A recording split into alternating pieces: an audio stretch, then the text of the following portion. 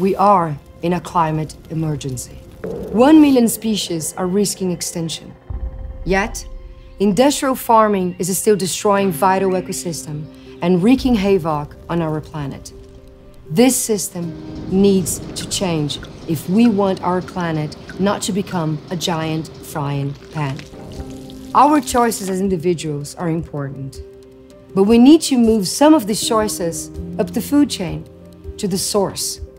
What if a product could only get to the store if it had a clean ecological record?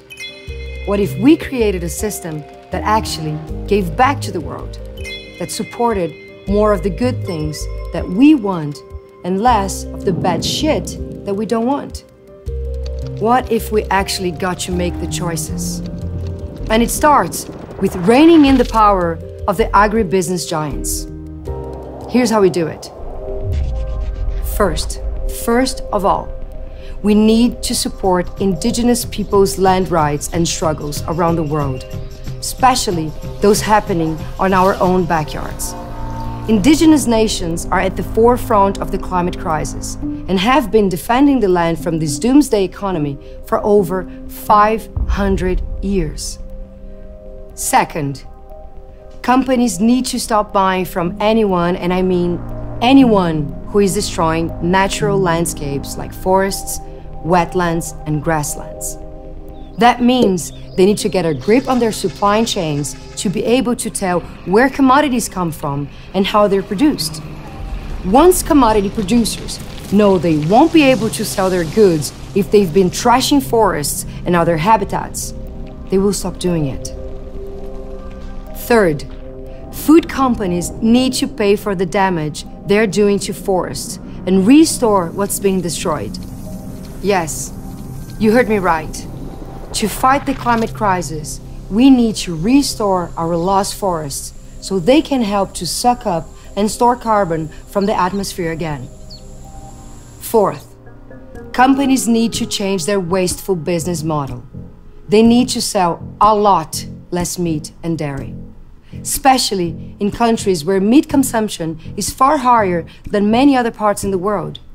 Less meat means less land going to industrial agriculture, which means more land can go back to being reforested and help in the fight against the climate crisis. Basically, the food we grow should be feeding people, not livestock or gas tanks. Switching to a more varied diet with more vegetables and less processed food is really important. Reducing our meat consumption is good for the planet and good for us too.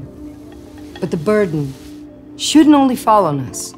Companies need to provide good quality food and plant-based options. Finally, and this is where things really need to change, food companies are going to have to accept that never-ending growth and environmental protection don't go together. These companies have promised to protect and restore forests, but their outdated business model is taking us in the opposite direction. We simply can't afford that. I know we're trapped in a system where growth is the only measure of success, but that system isn't inevitable. It was designed. And that means we can design a better one. If we want a livable planet, we need to build on the momentum of things like electric cars and powering our houses with solar panels and renewable energy. The agribusiness industry is as much to blame as the fossil fuel industry for our current crossroads. Business as usual is a dead end. None of us asked for food that is destroying our future.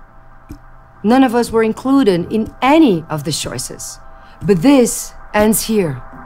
If we act together, we can win this. We can change the food system and turn it into something that regenerates our communities and our planet. And this is really our only way out. Together. We can all win or we can all lose. Stay close. This is just the beginning.